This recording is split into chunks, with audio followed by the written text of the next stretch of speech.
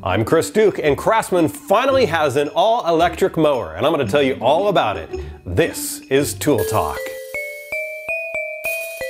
I don't know about you, but I'm sick of my gas mower. I'm tired of every 6 months having to take the carburetor all apart just to clean the gunk out so it'll start, and having an extra canister of fuel handy just for my mower. So I was super excited last year when Craftsman announced their new electric mowers. The first one's actually a gas mower, but it's got an electric push button start so you don't have that string. But the other two are all electric, and this is one of them. This is the self-propelled version. They've got another manual push version that's a little bit cheaper. This is their 21-inch cordless mower, and I can't wait to show this to you. This is part of their new V60 platform that includes a blower, a string trimmer, a hedge trimmer, and a chainsaw.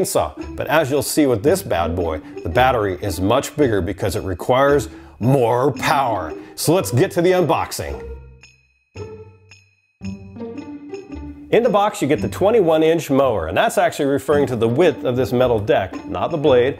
A side flap that goes right in there in case you need it. The big old V60 battery, the charger for it, a safety key, instruction manual, the bag that I've already assembled, and I went ahead and put the handle together just using the included hardware. No tools required, you just kind of cinch it on down. To adjust this handle up and down, you can see that it kind of moves freely right now. That's because it's not locked in place. So to lock it in place, what you need to do is figure out where you want it. So for me, right about there should work.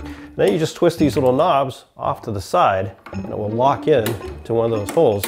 Before you can operate the mower, you need the safety key. This just goes in here. So I'm gonna go ahead and just tie it onto here loosely so that it doesn't get lost.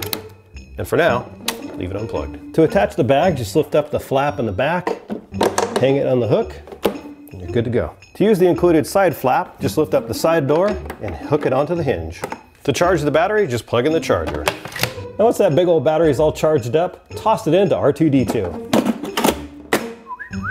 To adjust the height of the mower, use this handle on the side to put it into one of 6 positions, from low to high. To collapse the mower for storage, just twist these 2 knobs to the side so that it becomes unhooked, and then fold it like that. And if you want to lift it up, grab from the front and the grab handle in the back. All right, to operate the mower, you've got these 2 red handles that are on either side of the main black handle. The one in the back is for the rear wheels, the self-propelled. That's what happens. So to start it, you press this button on the side, pull this handle forward, and you're good to go. Now that I've got this big old beastie from Craftsman, I can run through and show you all the different batteries that Craftsman currently offers. This one obviously is the biggest, the new 7.5 amp hour V60 battery. This thing is massive. I would say it's about 1/3 the size of a normal car battery, maybe a little bit more. It's huge and heavy, powers the mower and the new Toyota Prius. Okay, maybe not the Prius, but you get my point. It's huge and heavy and is high performance, high output, lots of power right there. Also part of the V60 platform is this guy, but this is 2.5 amp hour. This is for the chainsaw, the string and hedge trimmer, and also the blower. And of course, we've got the V20 platform, the smaller batteries for your hand tools, the 4 amp hour and the 2 amp hour battery. And here's what the bottom looks like. Here's your blade. Looks like it's about 20-inch blade. Well, now that we know about the mower, there's only one thing left to do. Test it out on my backyard.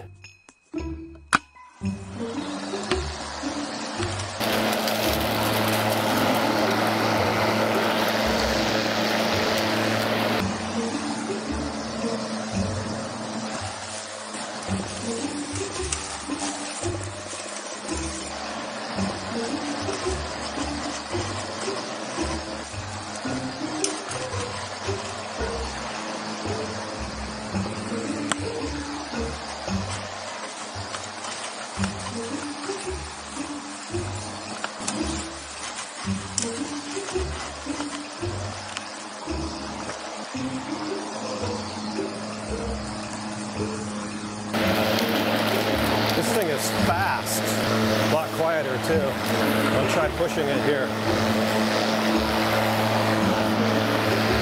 I think because of its weight, it's actually pretty easy just to push. I don't even need to use the self-propelled. Wow, still full battery? Well, it makes sense. This yard's not that big. Now, comparing this 21-inch to my old gas mower, this electric is so much faster. This thing is a hot rod. In fact, the self-propelled is almost too fast. I wish there was a half speed. It goes a little bit slower. I ended up pushing it around most of the time in here. Now, if you've got a big yard with long stretches of grass, a self-propelled one like this might be the way to go because you'll get that job done quick. For me, I'd probably go with the manual push version if you've got a small yard and save a few dollars. But this is awesome. Easy to move around, easy to start, no gas, incredible work. I love it. So for more information, just head on over to tooltalk.tv. I'll have the information and a link right there for you, and I'll catch you next Tuesday for another episode of Tool Talk.